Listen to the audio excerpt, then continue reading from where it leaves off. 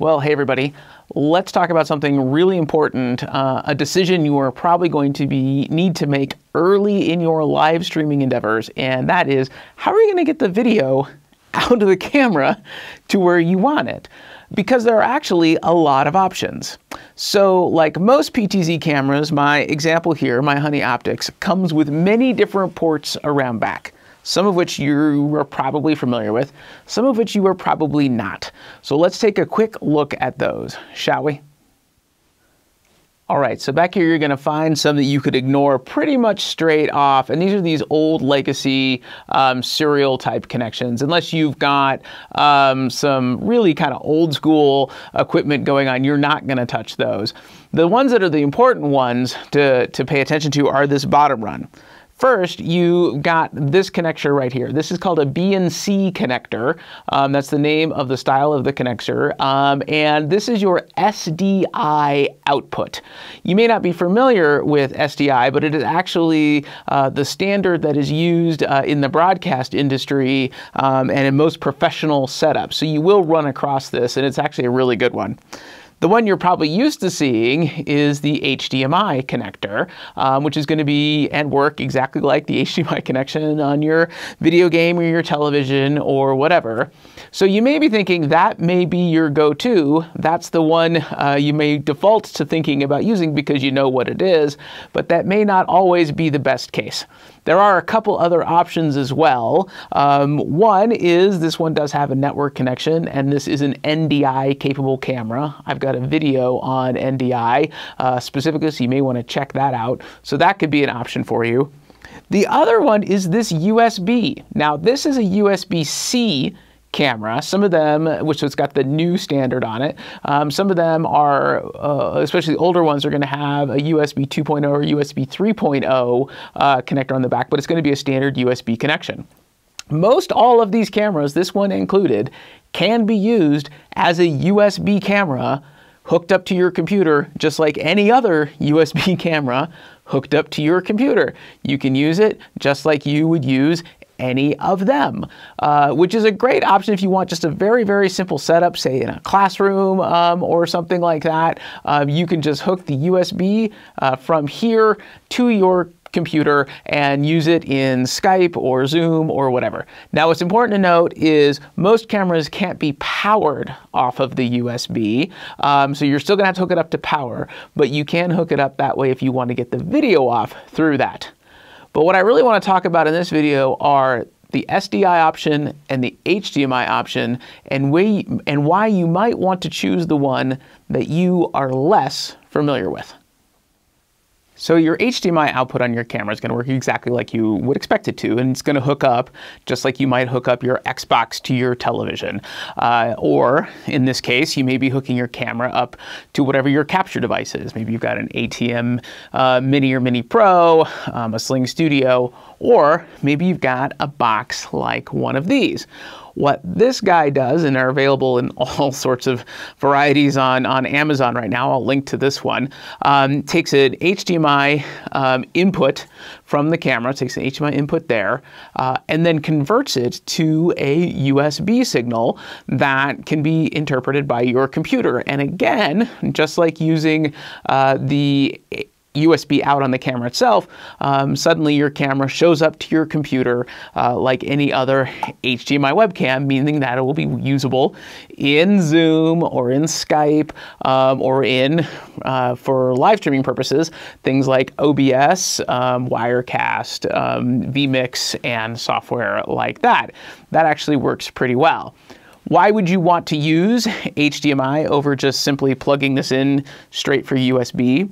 Well, USB, it all comes down to length. In fact, in all of these decisions, it really comes down to the end of the day to cable length. USB works really only at about 10 feet or less. So if you're going to plug it directly from your camera into your computer, you want to be within about 10 feet between the two, because that's about the length of the distance you're going to get. If you want to wire it in through HDMI, maybe like an HDMI converter box, well, then you're looking at a maximum cable length of around 75, sometimes 100 feet. Now, that seems like a lot, but if you have a larger venue, with with large spaces and you want to start doing multiple cameras in multiple places, you're going to find out that that length of cable can become limiting fairly quickly. The truth is, HDMI as a cable and as a standard was never really designed with those long distances in mind. It was designed to connect devices to televisions and DVD players and things like that. So over time, as the standard has matured, it's been able to take on greater and greater lengths. But the basic rule of thumb has been and will continue to be, the longer the length of your HDMI cable, the more chances are you're going to run into problems. And you really want to avoid running HDMI over 75 feet. So what do you do if you want that wired connection, because there's nothing as reliable as a wired connection, but you have a greater run? That's where SDI becomes your friend. So this is an SDI cable. It kind of looks like an old school coax cable, like actual cable might have come into your house, but with a different end on it. And that's kind of what it is. It does use these BNC style quick connector ends, which are really easy to use. The nice thing about this cable too is the ends are not really all that much bigger than the cable itself, which means running the cable, physically getting the cable from point A to point B, is an actually easier thing to do than those wide-ended HDMI cables. Sometimes you can run into problems. If you need to drill holes, you can drill a smaller hole to run this through than you can through HDMI. And then you're just going to connect it on one end to your camera and then run it back to wherever it is you want the video to be. These cables can safely be up to 300 feet long. That, if you've watched the NDI video, is going to sound familiar. 300 feet is coincidentally also about the length that your Ethernet run that powers your data, and if you're using power over Ethernet, uses your power too, can also run about 300 feet. So one of the best ways to actually cable in one of these cameras, if you want to, is to run it two cables. One Ethernet cable that's going to carry your data and your power for it, and then also this SDI cable that's then going to bring the video signal back. And these SDI cables can carry the same quality of video, full 1080, whatever you need, as an HDMI cable can. So you're not sacrificing quality. You're getting an easier installation and a lot more reliability because this standard was designed for video production in mind. Now, what do you do with an SDI connection on the other end? You're probably asking yourself. Well, there are SDI converter boxes like this guy here. This one actually does either SDI or HDMI in, and then turns it into a Thunderbolt 3 connection that can run to your computer. So that's going to take a relatively recent computer that has that kind of connection on it, if you want to run one of these guys, and that will get the signal into OBS or anything else.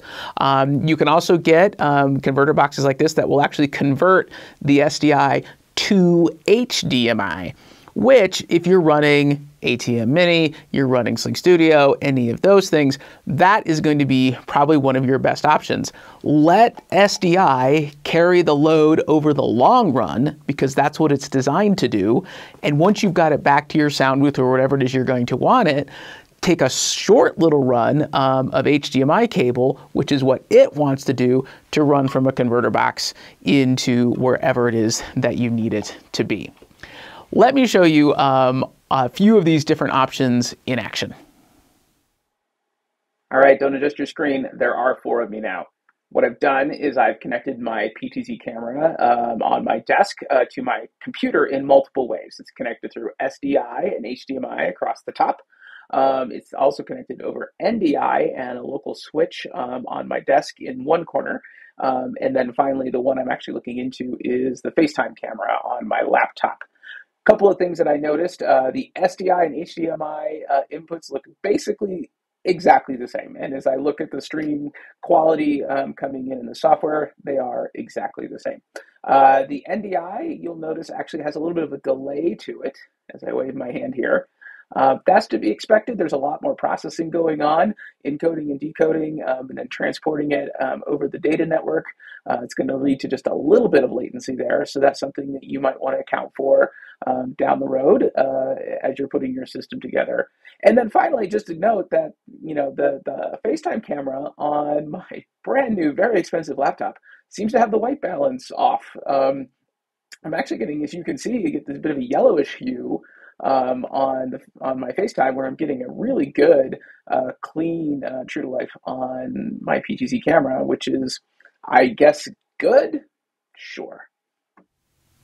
So one of the things you no doubt noticed in that video is you can have multiple outputs running at the same time. And that can be really helpful. Maybe you want a long SDI run back to your sound booth or wherever it is you're doing your broadcasting from to do your broadcast. You could also at the same time take the HDMI feed out of the camera and feed a screen closer by, one where you're basically maybe monitoring what the camera sees. We've talked about doing this where we have a camera on the back wall of our sanctuary, and we have a run from the camera to where the live streaming is, and we've thought, on the other side of that wall is a large gathering space. And so the idea is, well, maybe we should run an HDMI run, short one, out of the camera to a screen on the other side of the wall in the large gathering space. And that way, that camera can always be showing people in the large room what's going on in the sanctuary, whether the live stream is on or not. And the nice thing is, since it's a live HDMI feed, it would be in real time. It wouldn't have that 2 or 3 second delay you can have just showing people the stream itself. Whatever you want to do there. You may never use that, but it's nice to know that you can. All right, well, I hope you found this little overview of cabling and your port options interesting and helpful. There's all sorts of ways that you can use these cameras, both for large live streaming setups, but don't forget about them for things like classrooms, boardrooms, meeting rooms, things like that as well. I think that's where being able to plug it in USB into your computer could be really, really helpful. Imagine doing that for like Zoom classes or things like that. It's a pretty killer option. All right, well, I hope this was helpful. Thank you for joining us.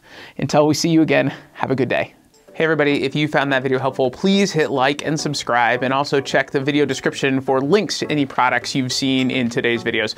Doing that really helps support this channel. Also, don't forget to leave a comment with any questions that you may have. A lot of the content I do is based directly on the questions and the feedback you give, so keep that coming and I will keep making them. Thank you.